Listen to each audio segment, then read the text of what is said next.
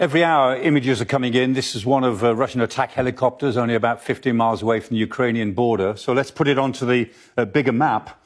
If we think about numbers, the numbers always matter in these cases, and the numbers are not very good for Ukraine. The Ukrainians have got about 125,000 troops that they could call on, reasonably well trained. The Russians have brought in at least 160,000 troops. The Americans even say they may have 190,000 troops. The Ukrainians have got about 580 main battle tanks that they can use. The Russians have got 1,300 battle tanks that they can use. The Ukrainians may be hoping that they can rely on their Bayraktar missiles, their Bayraktar drones.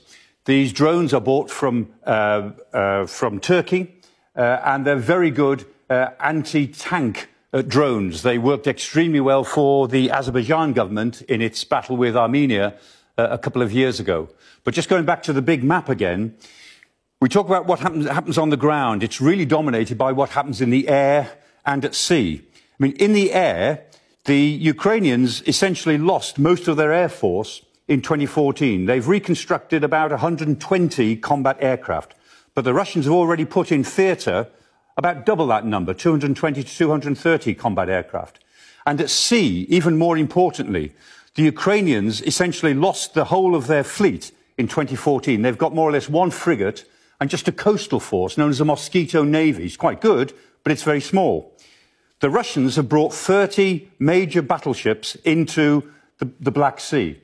Those ships include 7 missile-carrying ships. They include 3 Kilo-class submarines. They've been trying to draw our attention to that in all the stuff that they've released in the last couple of hours. And it includes 6 landing assault ships. 3 of those came through the Bosphorus only a few days ago. We don't know what's on those ships, but normally they carry tanks, armoured vehicles and troops.